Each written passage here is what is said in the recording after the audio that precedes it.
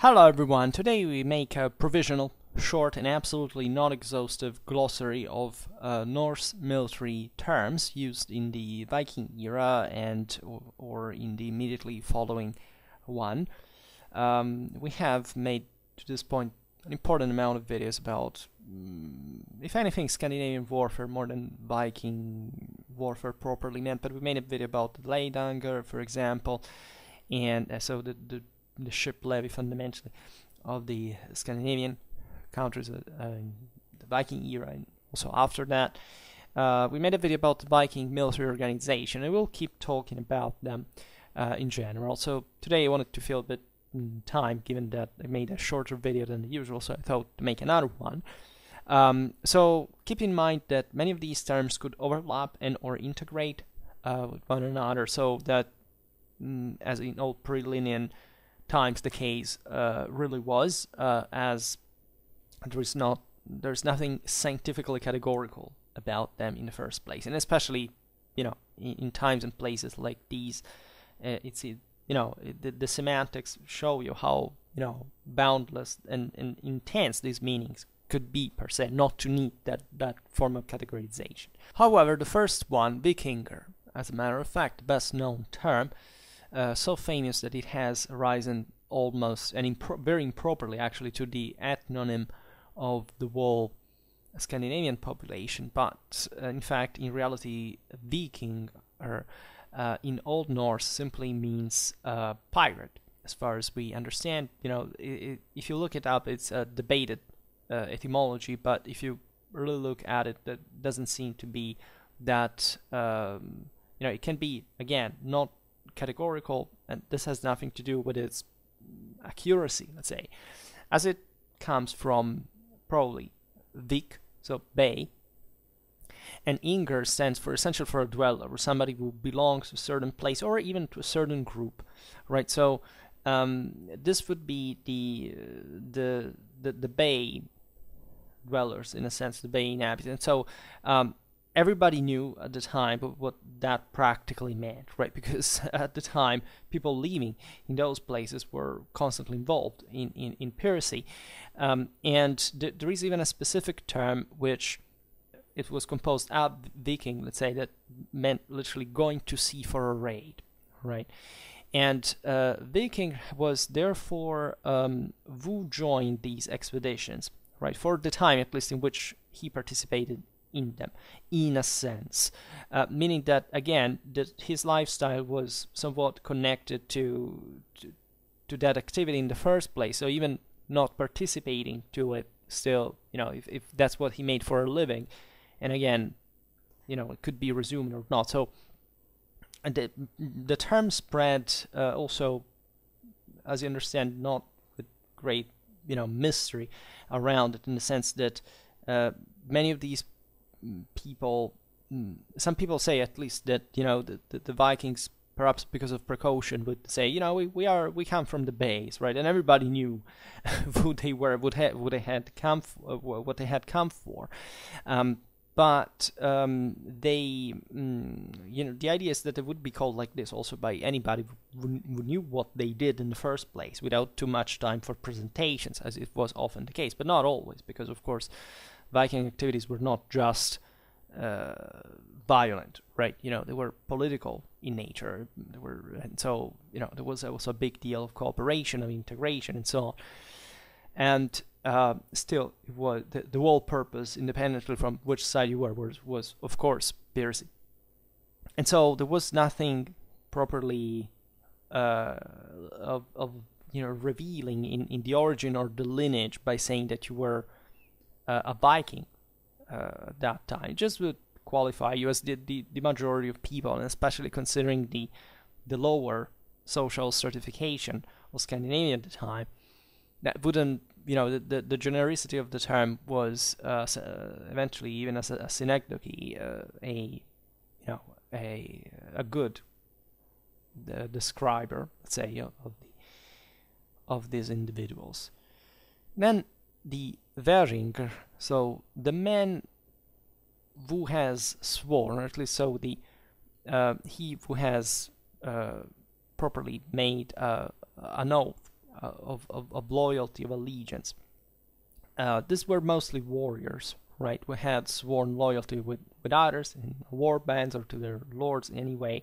They were the same thing, eventually what the Masnata, even, in high medieval times, the Senior and the Vassus, at the end of the day, were just a reflection of the clienterly pre-feudal systems that had always existed. This was present in every single people in the world.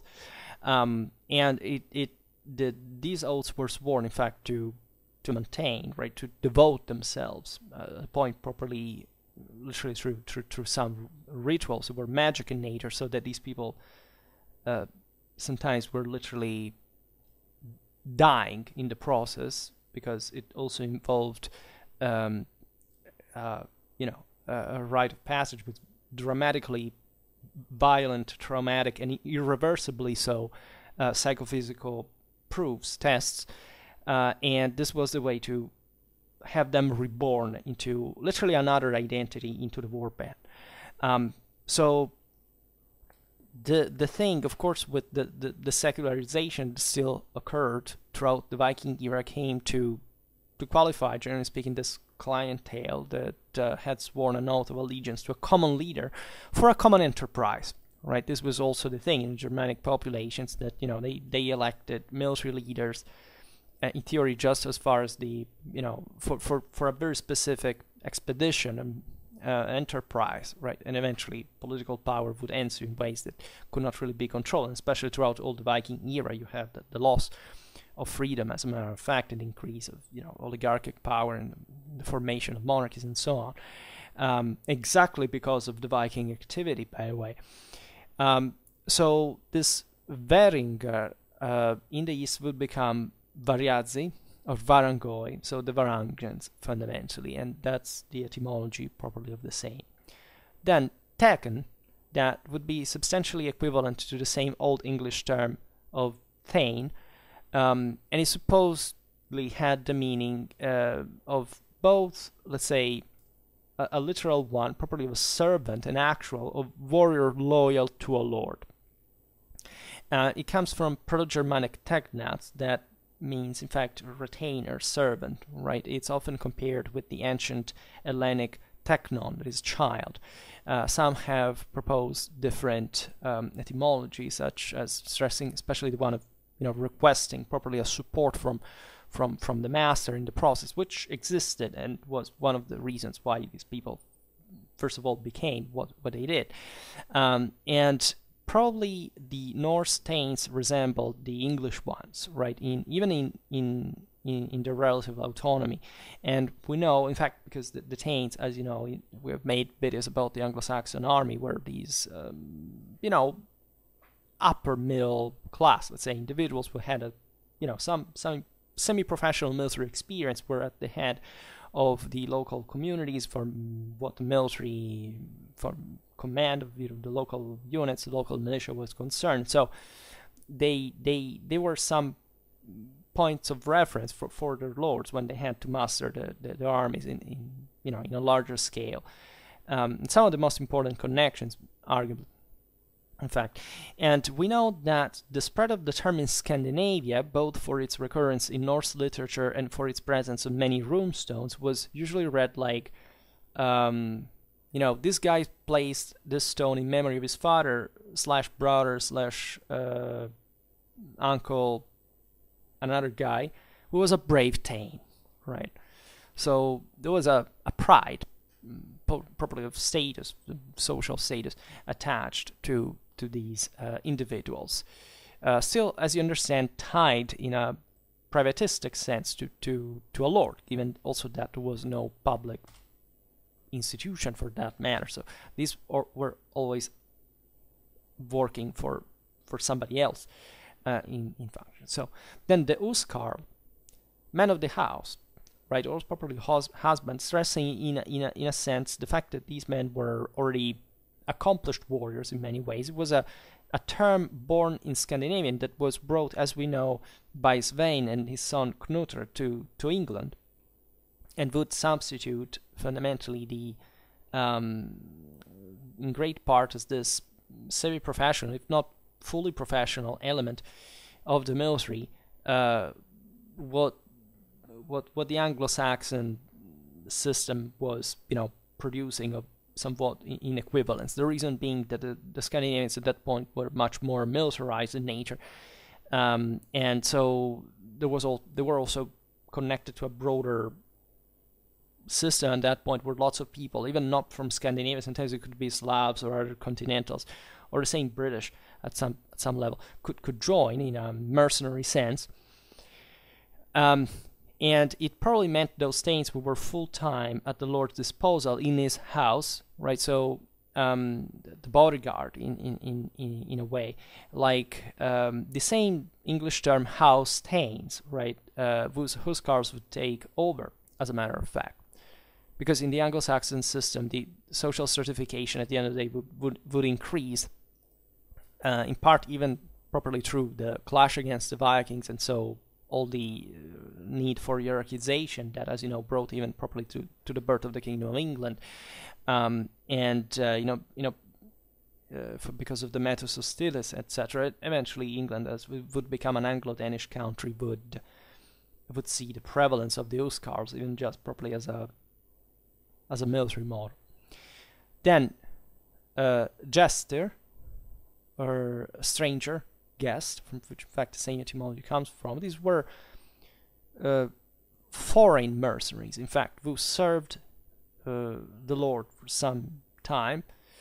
They were essentially of lesser esteem than a Thane or a Huskarl, because they were, at least initially, in the sense as they could, exactly because they were defined like this, were at some moment some aliens that were just temporarily there for some reason, and of course could become men of trust over time. And as we were saying before, the terms can overlap eventually with these changes. And it is said that the name derives from the fact that the locals often found themselves having to lodge these mercenaries unwillingly, and they were thus unwelcome guests in other people's homes. A play on boards that is perfectly in line with Norse humor for that matter. And mercenarism would increase to get, along the Viking era in the first place. So these were still ever more important and somewhat institutionalized figures by a certain degree. Then the Riddar, which means literally rider. And at this point, there was no association properly with later on with a chivalric title formally meant. And so we are a bit mechanistic, formalistic. We tend to think that there was a point at which chivalry was properly born, but it wasn't quite the case, as we will see now in especially with the last term of Drenker, that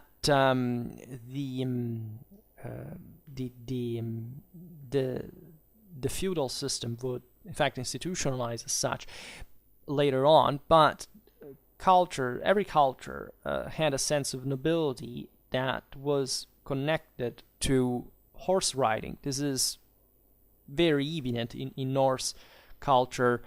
Think about those representations of horsemen, heroes of the Vendel era.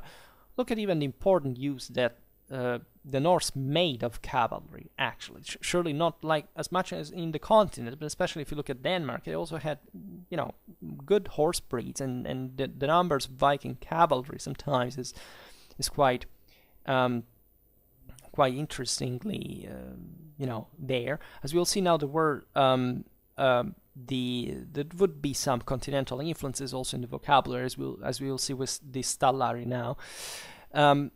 But there was still some sort of chivalric ideal connected to the horseman, right? It's just that in Scandinavia, the cavalry was not dramatically developed, right? So the term riddar is literally rider, right? Not like there are other Germanic etymologies like knecht or something that also do not really stress the mounted combat, but eventually would become the one of knight, or at least here sometimes were properly other etymologies that would describe a horseman. So the term riddar was simply linked to the contingency of the horse. So for example, a Thane and the Huskarl that became riddari were so just because they were on horseback at some point, right? And they would fight, as it was normal at the time, in any kind of way possible, imaginable, like basically any fighter has always done. Then Sokeman, or Styresman. So that would stand for helmsman, right? Speaking a bit of the maritime lexicon here. And this guy was, in fact, identified with the man who could command the ship, not just the one who would operate the helm or the sails, etc. And therefore also the local notable who commanded the ship of his own, or of the Leidang, that even in here, as we'll see now, sometimes doesn't even make sense to distinguish. In fact, the other term, Leidanger, that is theoretically the levy of freemen, summoned in half for offensive expeditions or in full for defensive ones in case of an invasion. Albeit, was something, much more nuanced and theoretical than that, right? The Viking era had, of course, in the Norse communities, the idea of freedom was there in theory, in the sense that every freeman was endowed with by that status with a degree of nobility, right? In universal sense, we were just talking about it yesterday about Longoburg society, and this was at the base of every juridical system, from the Roman to the Celtic to the Germanic one, in fact. But in practice, it was always the oligarchy ruling by a certain degree. So the Viking era was triggered in part by greater or lesser individuals who decided to start these raids. Initially, the Viking era were something bit small expeditions, something started timidly. The Viking era properly didn't even begin in the, think about Lindisfarne or something that had always existed, like the North Sea, attacks on Gaul, look at what is happening in late antiquity. It already existed, right? It kind of continued even after the Viking era in other directions, or sometimes the same ones. So it really depended on the intensity. And so what we look at the full Viking era like is properly this major, involvement, as we were saying before, of politics and society in these expeditions that would mirror in practice also the hierarchization of society, as people who came back wealthy home could gather other people who would depend on them, and so starting centralized in a minimum, very unstable situation, as we know. But this would gradually bring the freemen under properly a sort of military administration. So what was before was in full freedom.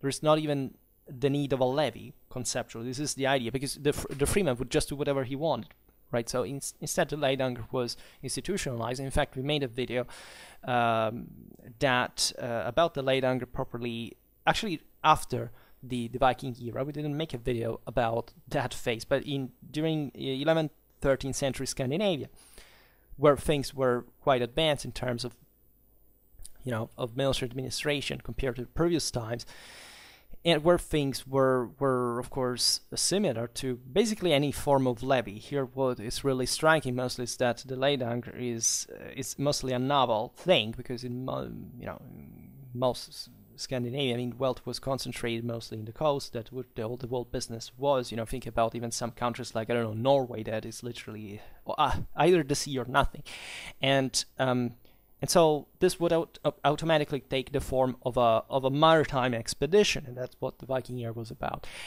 And so this would evolve over time to a rota system with payment, sometimes with compensation, with some provision of surplus, etc. And it was very rare to have a full levy in the first place, because just that would kind of also destroy the local community if it had been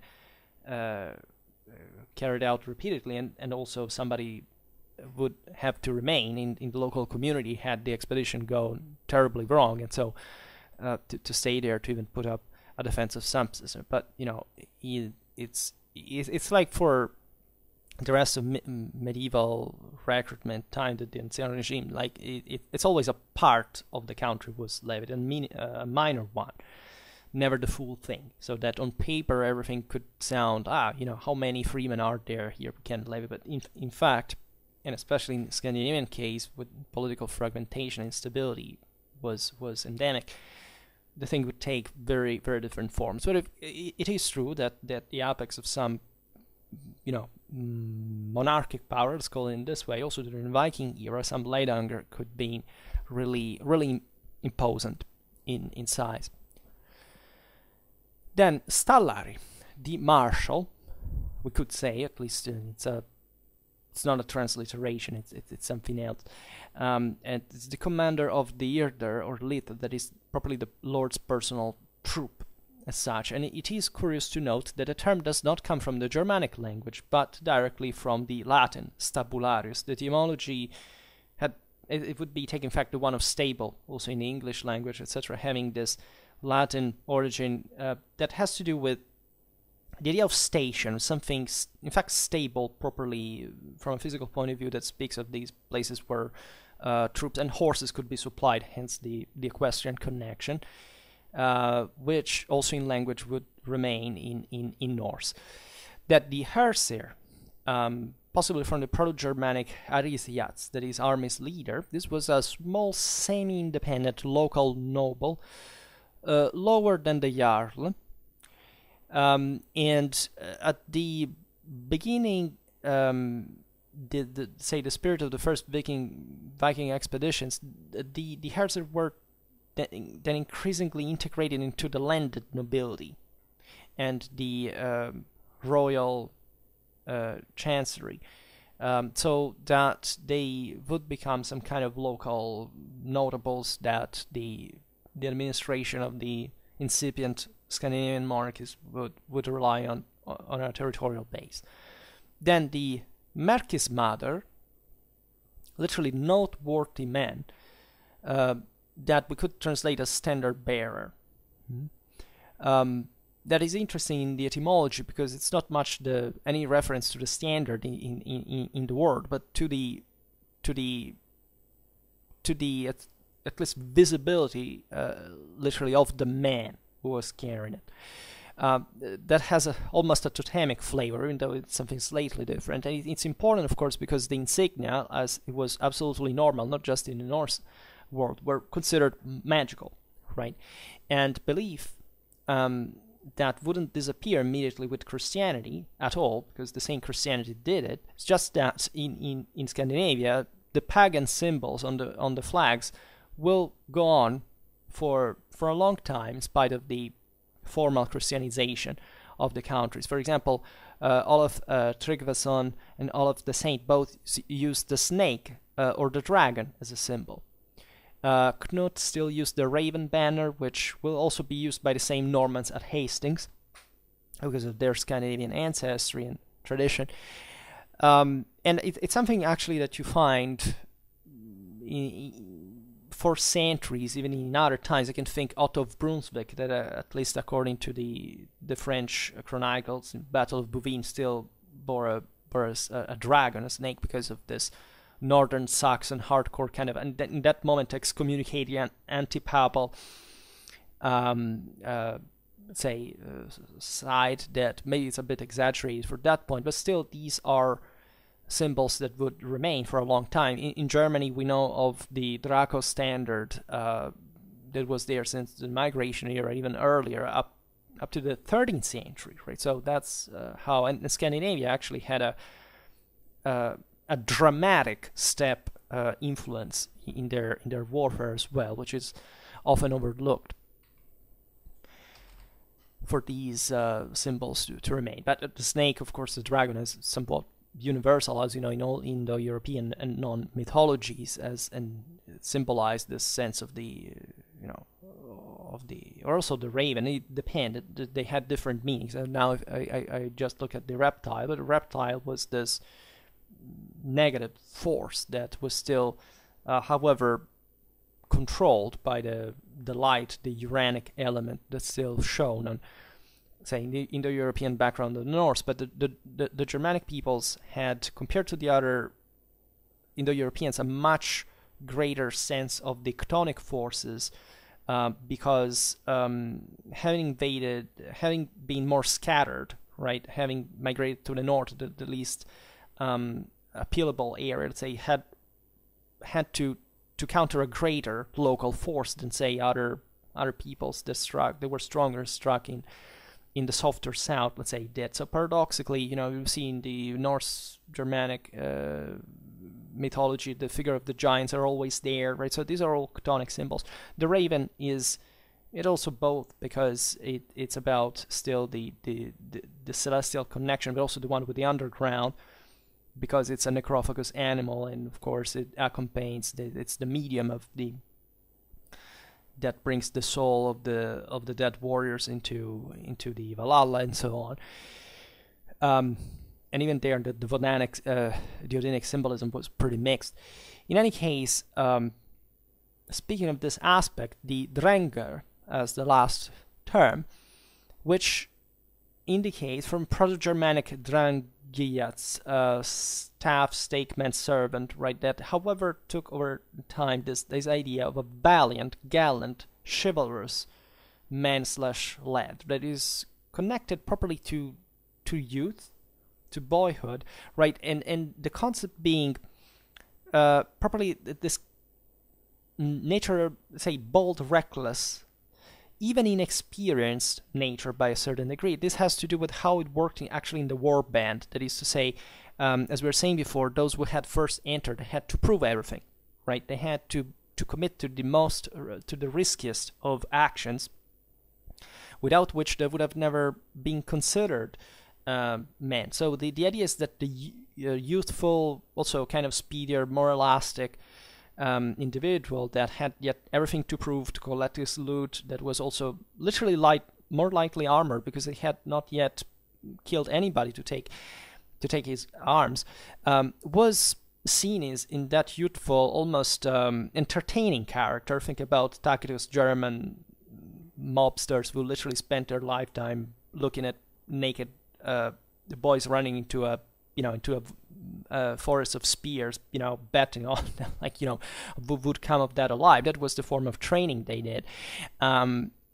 Would be appreciated as such. So the etymology suggests this kind of still retinue character, not the full-grown, grizzled veteran man-husband like a Huskar would be, but these more youthful, but still kind of ideally braver, like the idea of the hero was bold and young and dies equally young, for that matter, in the tragic destiny of the hero and of the world. And the Drenger was essentially what every warrior wanted to be, ideally, because also the grizzled veteran would like to be younger, and especially with the brains that he has matured, even just to, sometimes randomly, but for being still alive in that, myth grinder that Viking warfare really was, to say, yeah, I'm more intelligent. I wish I was still like when I was 20, right, rather than now. It's very relatable, by the way. And so the Drenger was the brave, the valiant, the virile also, because of course that age you're also at the top of testosterone. Generous, this was another thing, like the idea of being a good-natured warrior altogether. That the generosity was important in all these societies, because the idea was a criteria of leadership was one of redistribution, in the sense that the surplus was first of all ridiculous in the first place, and if you didn't share the loot, you would essentially deprive your own band of that strength, and also of that reason to fight, and to fight more, and to improve better, right? So that made the effectiveness of the same band. In fact, military cohesion is mostly connected to that. We see in some tribes and peoples that, as homogeneous their middle class was in terms also of wealth, and usually, and less greedy their elites were, the more effective they were from a military point of view. So the Drengar embodied a bit the this old moral virtue of the good warrior, and so about this we see properly the ideal of the knight, of knighthood. I made a video that is called From Herder to Chivalry, the History of a Cultural Direction, explained there a bit how the thing happened. And we stressed there how, of course, as we were just saying before, how chivalry factually already existed. It was a prehistorical thing, since Proto-Indo-European times was there. Also other cultures had it, including the ones that the Vikings were in contact with, the Byzantines, the Muslims. They had their own way, because it was largely universal in a sense, but naturally declined with some cultural flavor, depending on the context, naturally.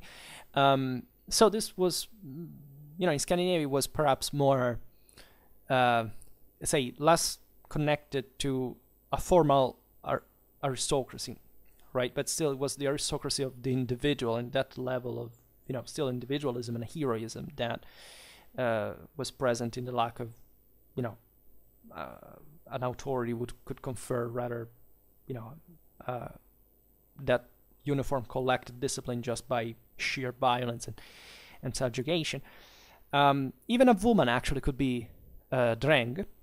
That mattered. There's been a lot of talk about female warriors during the Viking era. They were actually a thing, yes, but they were still exceptional. There was nothing, let's say, structural about it that some people would like to believe. It existed in many other cultures. Nothing strange about that. It's just it shouldn't be overly emphasized for that matter. And also, and I will make soon videos about this, hopefully, we should distinguish some characters, even from a strictly religious point of view, from properly in the mindset of these people, what the female warrior embodied, because that was very often kind of the hypothesis of the same male warrior's soul. It had what connected with afterlife, with these visions, the same Valkyries that brought that appear in combat, bring the moment of death, are exactly that vision that is supposed to embody the same thing. So that there is a lot of, you can't rationalize things easily in a context like that one, literary, culturally, anthropologically speaking, but we will talk about that. In any case, there was a real moral reference. It's perhaps an extra term we can add, that is the drengskap, which can be translated as the way of the man of valor, the way of the warrior in some ways, right? An ideal, right, to which a bit of, like the one of knighthood, of chivalry, chivalric, morals that, in theory, every warrior wanted to conform to. And this naturally had a political meaning, because as the same chivalry was just a model, reality was, importantly different, but they coexisted, right? They were functional depending on the situation, and naturally in war could be of the most diverse ones. And the opposite of Drenker was Arger, that instead was a real and the worst insult actually that you could receive, because it meant weak, cowardly, effeminate, right? All these other amenities. And it was exactly instead the model that you didn't have to embody, because that, being that meant to endanger literally the battle line in your weak spot, let's say, and the collective dimension there, in spite there would be, so is always present in warfare as superior to the individual one in any case, and it doesn't matter how Scandinavian armies were still kind of cultivating themselves in that direction. It was extremely clear and even more emphasized, exactly because lacking that superstructure could confront that homogeneous discipline. They had to rely on this individualistic but still collectively oriented values that would also need to toughen up in the most horrifying ways, but still effective ones, the youthful warrior into what the reality of war actually was, and considered that even just what those people were habituated before entering those military brotherhoods was tougher than anything you can imagine to have lived today yourself, right? Then taking that other step was really a psychiatric trip and more, right? And many people actually even died during the process, as they weren't strong enough, and also, you know, that there were other practices, cruel as effective since childhood, to even take out the weak. Fundamentally, it was kind of properly eugenetic idea that, you know, the stronger had the right to rule by itself. It was, especially in these more primitive populations, the physicality was more important proportionally, because there was less, again, collective training and discipline. So that magic, that is the strength multiplier deriving from that, was to be compensated with all they had. That very often was their bodies. And in the far north, of course, nature had been pretty malevolent, and so even it had been, and the reason why, generally speaking, also in Europe today people are taller in the north is because they derive from that brutal natural selection that wouldn't spare the most delicate organisms. But the truth being that it was a vicious political and social engineering too, right? It was properly constructed in this sense for all the need that it was increasing now to have this military effectiveness, to raid, plunder, and, you know, all around in that specific context. Then, of course, we will talk about Viking warfare again, hopefully soon. It's strange that on over 1,200 videos we haven't really attributed, we really didn't make too much Viking content, but, you know, there is not just Viking history in there. In any case, I hope to compensate for that soon. For now, I just hope that you enjoyed this video. If you did, please share it. Otherwise, leave a like or subscribe to my channel if you're interested in my upcoming content. And for now, I thank you heartily for listening to me. I wish you a nice time and see you next time. Bye.